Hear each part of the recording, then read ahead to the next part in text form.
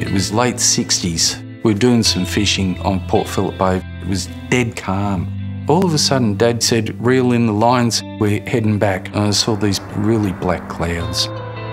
On the way back in, my dad and I noticed this cruiser boat heading out straight towards all that stormy weather.